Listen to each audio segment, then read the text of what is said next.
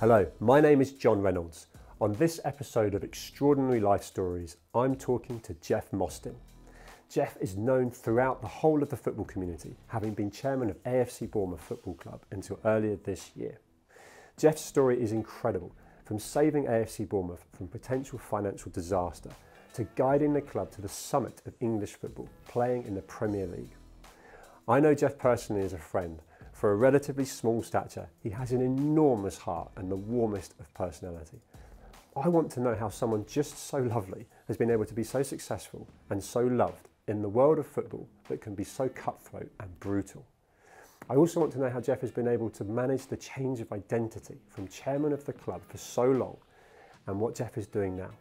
Because the Jeff I know is not someone that has any plans on retiring anytime soon, if ever. I'm really looking forward to my conversation with Jeff.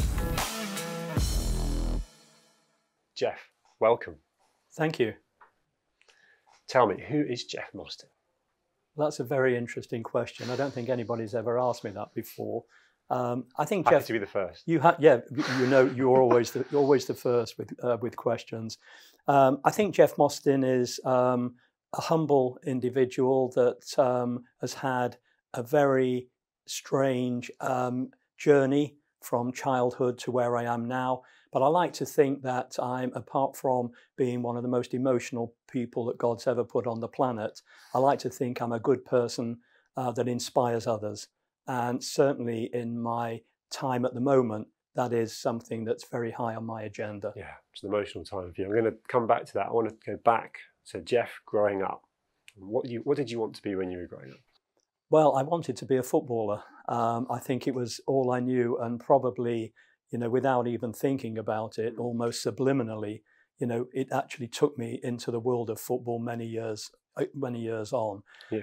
Unfortunately, I played for the school, I played for the county, never good enough to be professional. Right. But I got as far as I could, and I had, you know, my ambition. And within ambition, you have to know your own limitations, and I certainly knew mine. That's interesting. So actually, in context, you could see that there was a major ambition and a desire to be a footballer, and you didn't achieve that. But you pivoted to ultimately become involved in football. Tell me about that journey. How did that ultimately happen? Well, I think the journey sort of started again. People have said subliminally, you know, when I was young, I didn't go to school.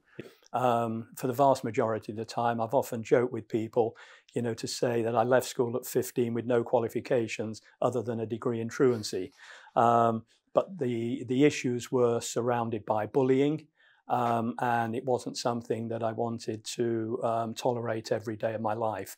And as a very keen football fan, I used to go to football grounds and collect autographs, predominantly Manchester City, Manchester United. I'm born and bred in Manchester. And then when I collected the autographs, I used to go into school to sell them in order to get enough money to go to the matches. And when I went to the away matches, I used to collect programs, go back into school and sell the programs in order to get enough money to go to the next match. So there was a businessman and entrepreneur right there with a drive to get to football. And yet at the time, it was something that came naturally to me. So I had no idea that, I mean, I don't think the word entrepreneur was part of anybody's vocabulary. You know, when I went to school, you know, we're now talking about when I left school at 15, that was in 1960. Right. Interesting because you weren't inspired at school and you were running away from bullying, and yet then you very much channeled the entrepreneurial side that we understand that is now into business. And business is what got you into football, got you into your beloved AFC Bournemouth. It's one hell of a story, and I'll let you tell it. Yes, I think that, you know, from, you know, we've just sort of concluded at, you know, the age of, you know, 15 and start the journey again. Yeah. For many years, I was a little bit of a, you know, Jack the Lad, selling anything that I could, you know, make some money on, you know, whatever it happened to be. But I think, you know, I enjoyed the journey of life. You know, some people went to university. I probably went to the street university, you know, where I learned to be able to... The University of Life, absolutely. Where I learned to be able to communicate, you know, with people at all levels. And eventually, as I've already alluded to, you have to grow up. And round about the age of sort of mid-30s, I decided to study finance because a lot of my friends were financial advisors. I proved that I could study even at a later age. Became a fully qualified financial advisor, and in 1988 I set up a business with two partners from a previous business, where we were all directors of the previous business, but probably ministers without portfolio, because along with the staff we weren't being paid a fair day's pay for a fair day's work. Right. So in 1988, we started our own business, providing financial advice to members of the armed forces on a global basis. And over the next 25 years, we became, one of the leading independent brokers providing financial advice to members of the armed forces. And this gave me an amazing amount of joy and pride, because to be allowed inside the wire, whether it was in the United Kingdom, whether it was in Cyprus, Hong Kong, Germany, Northern Ireland, throughout the Troubles, we were providing a service for people who really deserved it. Yeah. Members of the armed forces. And I started to learn during that process my love of charity, and now this sort of gift of giving. Sure. My sister developed polio at the age of 13. She was paralyzed from the waist down. And during that period, I'm just sort of, slightly going back on a tangent, I became a little bit of a loose cannon because we were very, very close. But like, you alluded to the fact that, my entrepreneurial skills came out at a very early age, but I didn't realize it was anywhere like her business sense.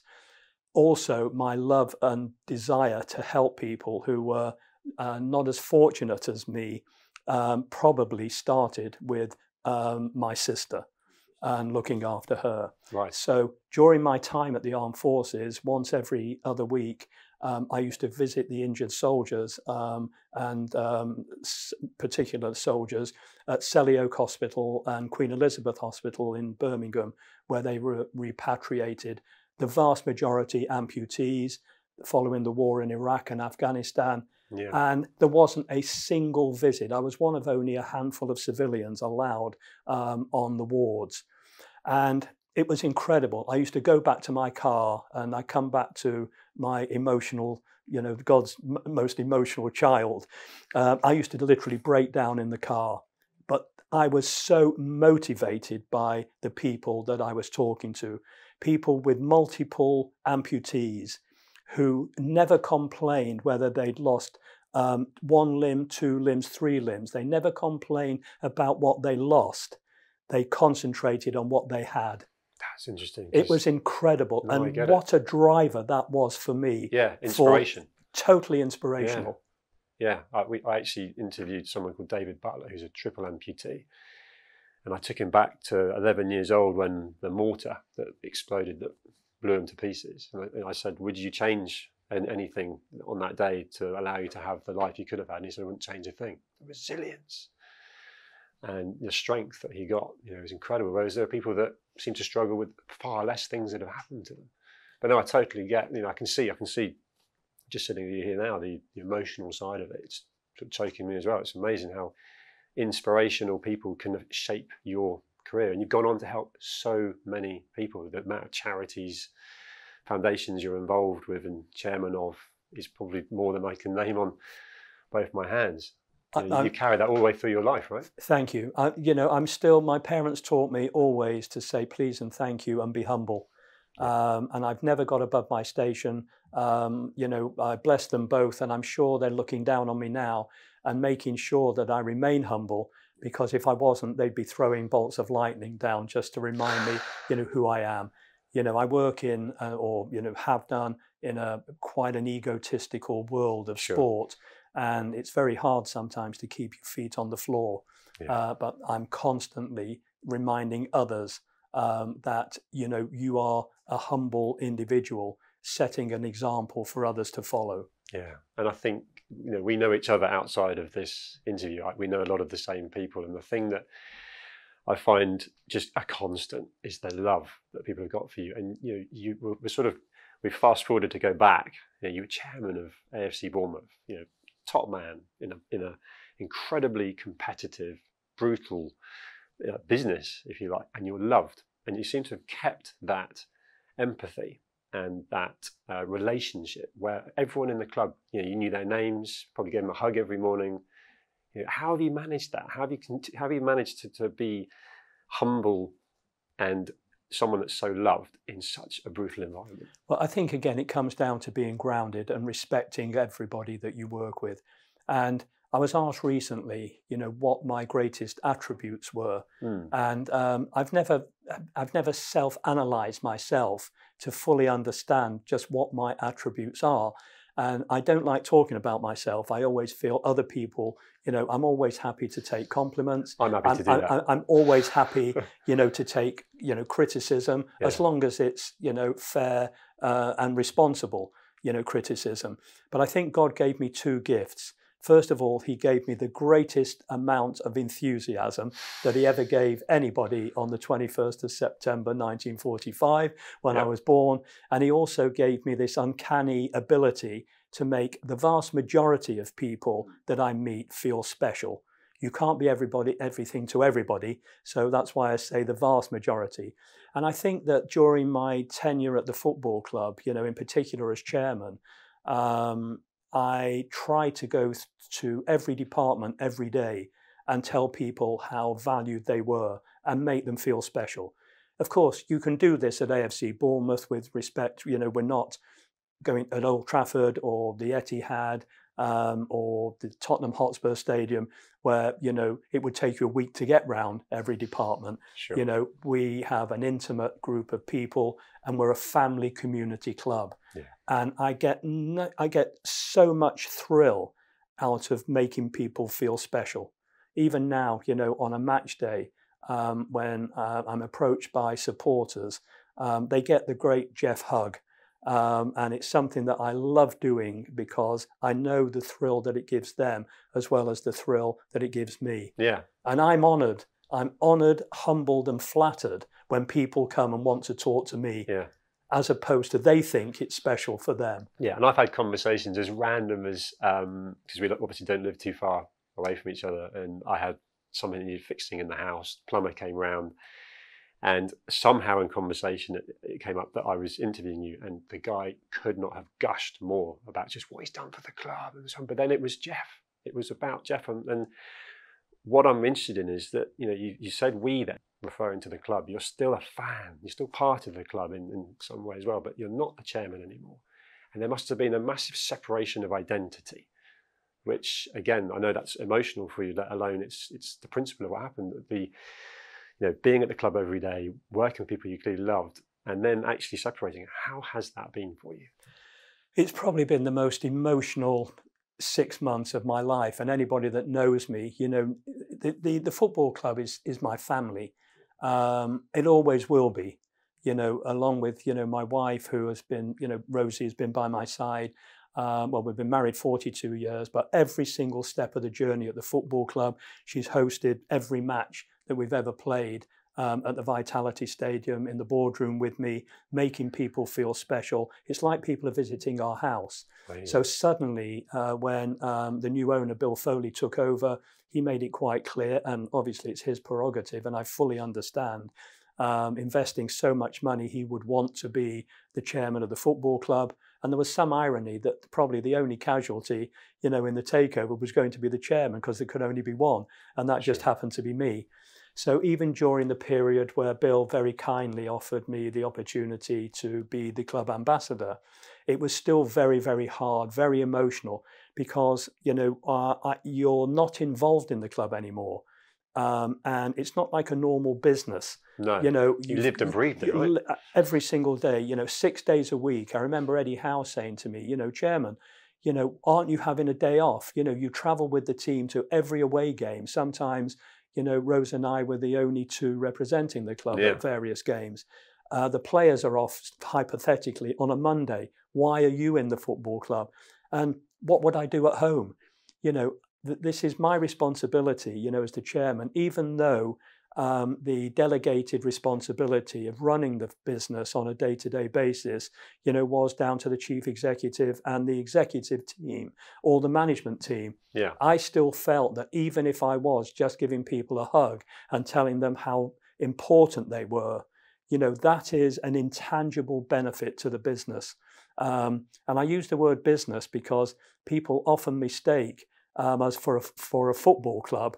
And there is a clue in the word, in the word, because we are a football club, but fundamentally we're a business in the business of playing football. I get it. So the last 6 months, and in particular from the end of the season July, so it's only recently now that I've officially stepped back.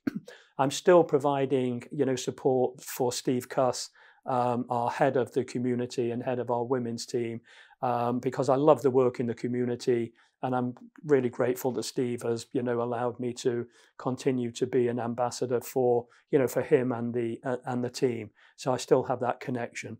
But emotionally, I was in a really bad place. One thing is absolutely certain and cast in stone. I could not have had this conversation with you, certainly for the purpose of today, prior to today. I know. I'm now in a very good, strong understanding of my role. And I think also you mentioned, in the question that how do you separate being chairman the identity. To the identity. That was the thing that was a traumatic for me, because you think you're chairman of a Premier League football club. You're one of only 20 individuals, literally. You can be El Grande and say it's globally, well, obviously, because, the 3 billion people or more watching the Premier League, everybody would stop and talk to me wherever I am. When I had the privilege of speaking to delegates in 2019 at the United Nations General Assembly, or delegates from the United Nations General Assembly, I said to them, I speak 2 languages fluently. I speak fluent football and I speak fluent English.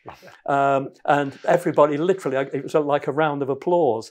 But it's the international language. So now that I'm no longer chairman, who am I? I could come back to the first question that you asked me and ask you, who is Jeff Mostyn? I'm not going to. This is your baby, not mine. So, but that is a reality of having to try and find my identity. And I won't name names, but a very prominent person in football, had the privilege of joining at the Qatar World Cup, said to me, amongst his peer group, which was the managers, and he identified, these are not your peers, these are my peers. They love you, not because you're chairman of AFC Bournemouth. They love you because you're Jeff Mostyn. And it was a moment that it was like a whole weight had suddenly come off my shoulders, and thought, oh my God, people are still going to talk to me. They're going to seek my advice. They're going to want my support. And the fact that I'm no longer chairman of AFC Bournemouth is absolutely irrelevant. It's the person that I think they admire and respect, or I hope so. Once again, I'm only talking about the vast majority, because you're always going to get, people who dislike you for who you are, what you stand for. And that's everybody's individual prerogative. That's why life is so exciting at times and difficult at others. I'm so glad whoever it was that said that clearly had some influence, because if you needed to hear it, I'm glad you did. And if you had asked me, it would have been very little about football and a lot about Jeff. It was an exorcism. And what you've got there, I mean, I can only empathise and imagine from the players, and not just football, right? Someone in Formula One that's been cheered and adulation for 15 years, and then they stop. It must be a really difficult thing to separate. And of course, there is also the element of how much time and effort have you thought about what you're going to do next. We're actually filming in the Jack studio, JAAQ, Just to Ask a Question, the social media mental health platform. That whole mental health space that we're kind of talking about here, what do you think of Jack? I absolutely love it, and adore it. And, I was honoured again and flattered that you spoke to me and asked if it's something that I would champion. And, this stems from my time at the football club. So as chairman of the football club, I was also the board equality champion. And I know when we got our advanced equality standard from the Premier League, Garth Crooks was the chair.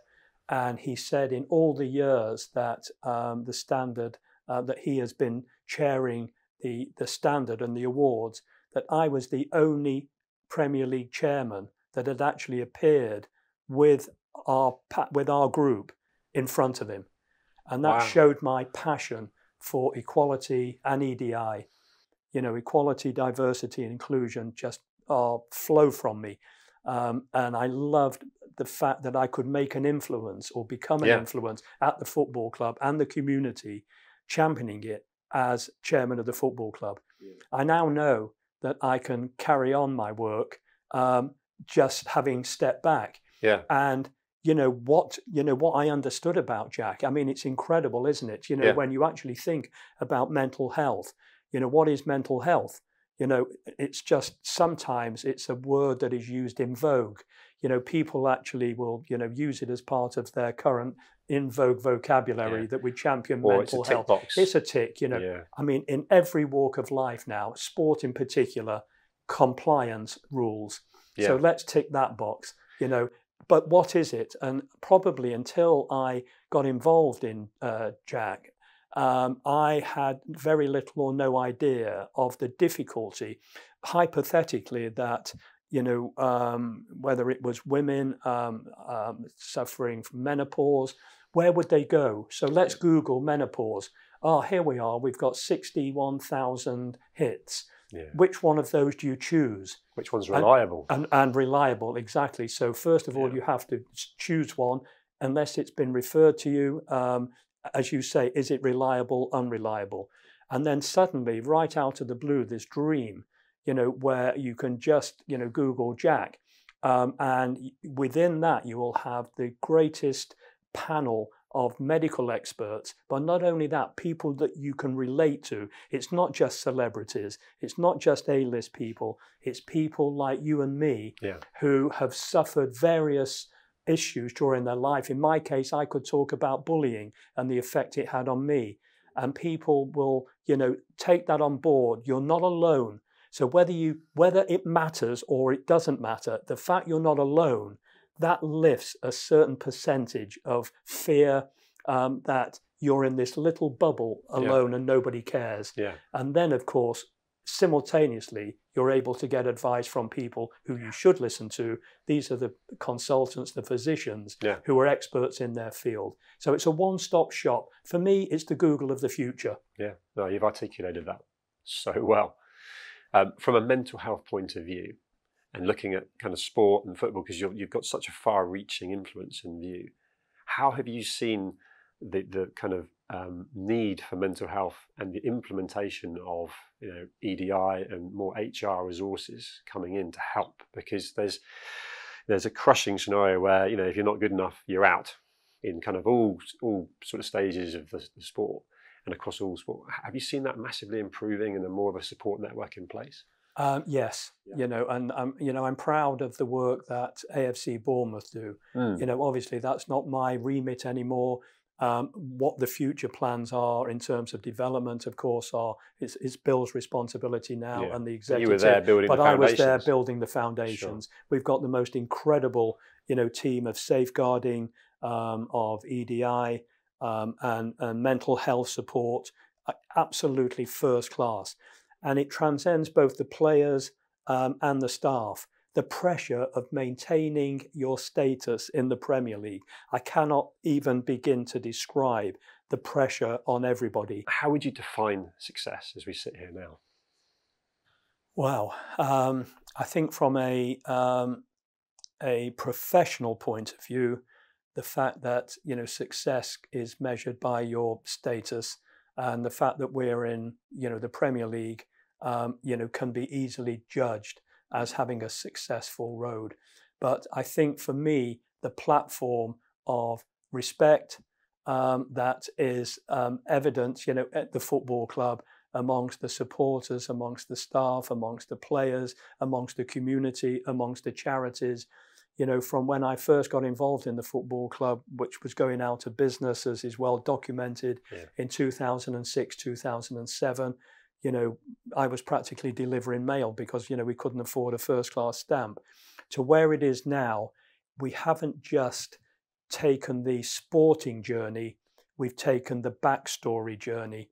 And I think we are one of the most respected football clubs. I say globally, you know, we're not a global superstar football club, but wherever we travel, wherever the team travel, I've always thought we're probably a very high percentage of supporters' second favourite team.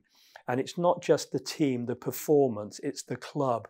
I know that when people have left our football club, having been entertained, you know, by me and my wife when we were involved as chairman and hosts, everybody thought that this was the best afternoon they'd ever had in their life. And I remember, you know, Ed Woodward saying to me after Manchester United, where we'd beaten Manchester United. So, you know, I was on the ceiling and obviously Ed was on the opposite side on the floor. But he was just so humble when he came back into the boardroom and said, Jeff, I'm obviously disappointed, you know, with the day's work on the pitch. But he said, your hospitality today, he said, we stay in 7-star hotels, we're treated, you know, with a red carpet everywhere we go in the world. I mean, probably the biggest football club on earth, and the most recognizable brand on earth. But he said, today, I feel that I've been to your house with you and Rose for Sunday lunch.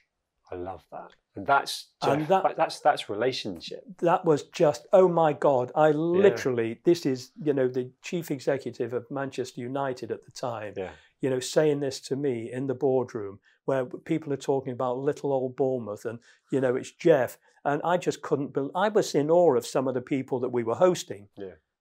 And then you beat them. Well, let's not, on that occasion, let's not dwell on that. No, I think I want to win friends and influence people, especially as a Mancunian. True. But you're all right. The amount of people, because I lived down that way, and I've lived through the whole journey, you know, and people smile. I'm doing it now. People smile at just what happened there, from buying the club for £1 to taking it to the Premiership, and it's, you know, leaving with it firmly in there. I don't remember the £1, but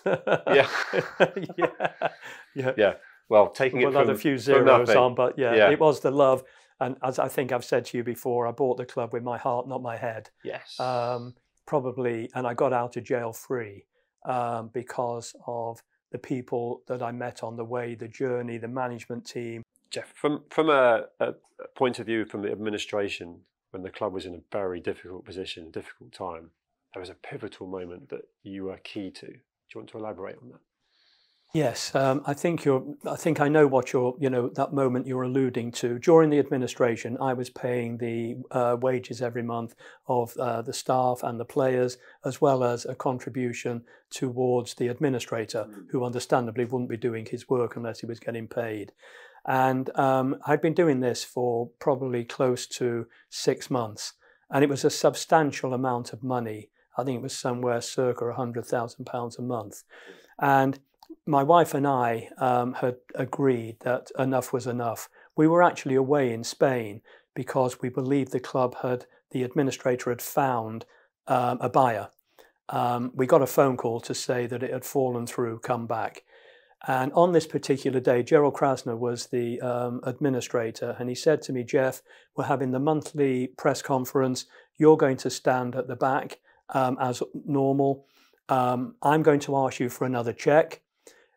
You're going to nod if you want to give me the check, and you're going to shake your head if you don't.